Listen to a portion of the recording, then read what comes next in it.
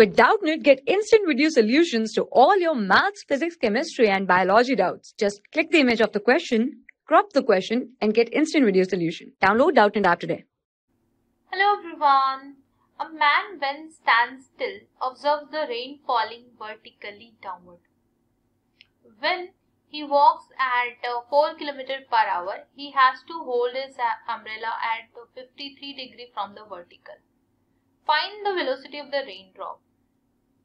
So if I write down the velocity of the rain with respect to man, it will be velocity of the rain minus velocity of the man. We know this. From here I can write down the velocity of the rain is velocity of the rain with respect to man plus velocity of the man.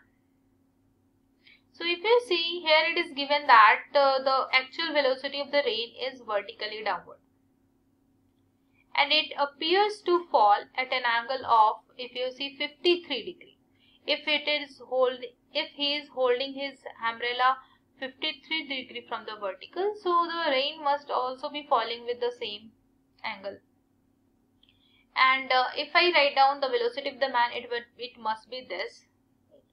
And if you see, this is the velocity of the rain with respect to man, and we added the velocity of the man and we got it as velocity of the rain.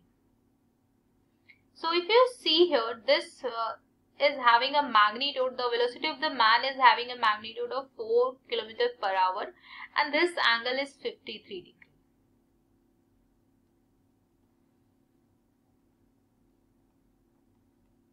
So we can write down the tan theta, right?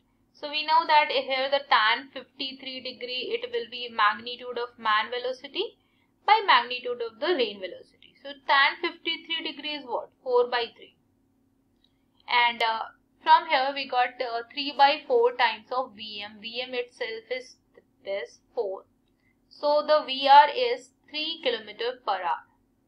And this is the answer of this question.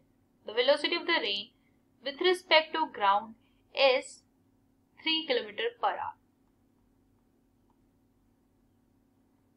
Thank you.